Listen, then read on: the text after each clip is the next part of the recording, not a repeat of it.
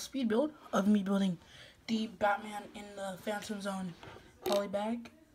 And so yeah, this set you can get if you go to AMC movie theaters, and if you're an AMC Stubs member, you just have to watch the movie in 3D and you automatically get the poly bag.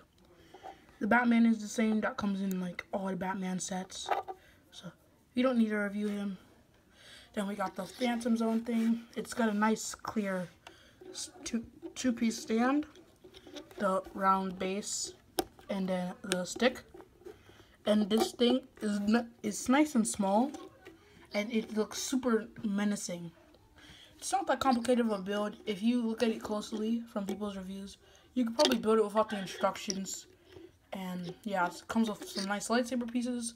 If you wanted to, you could take this apart and use its brick pieces to build a house. But yeah, in the movie, kind of a spoiler here, he just uses this to go ahead, and these are the defenses that Robin has to get by to get the Phantom Zone projector so that Batman can put the Joker in the Phantom Zone. So, yep, that is pretty much just a set. It was a nice little nice little poly bag you get for seeing the movie in 3D if you're an AMC Stubs member, which I was. So I was able to get this nice and easy. So always like, comment, and subscribe, and I'll see you next time.